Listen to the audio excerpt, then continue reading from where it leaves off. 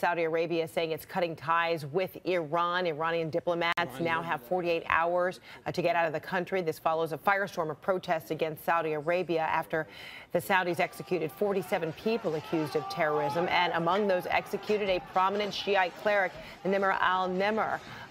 The Saudi diplomats are already being evacuated from Iran after the embassy was stormed. Senior international correspondent Frederick Pleiken joining me now with more on what you know. Frederick, this is a very delicate situation.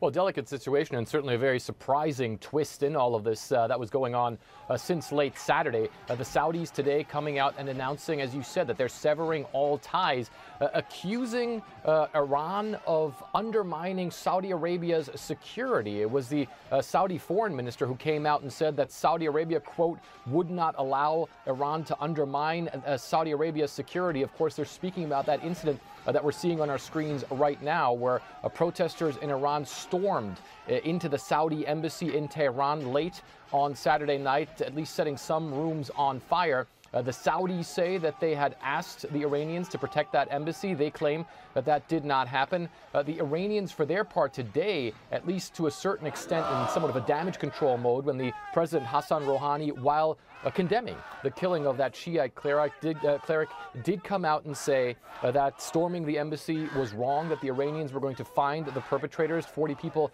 have already been arrested, but clearly that has not been enough to calm down the mood in Saudi Arabia.